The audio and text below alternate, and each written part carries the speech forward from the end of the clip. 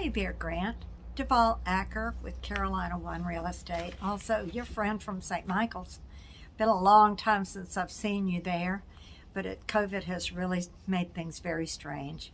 Anyway, as GIC started today at St. Michael's, I couldn't help but think about you and thought you might be interested in the statistics I uncovered on Molasses Creek.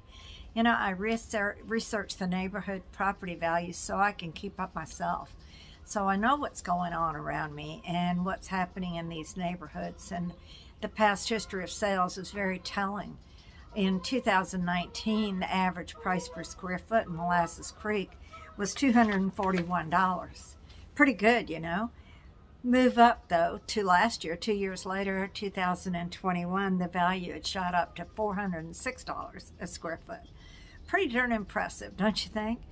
Anyway, it bodes well for your property values, and though I know you're not planning to sell, and that's not why I'm sending you this, I just thought you'd like to have the information. It's encouraging.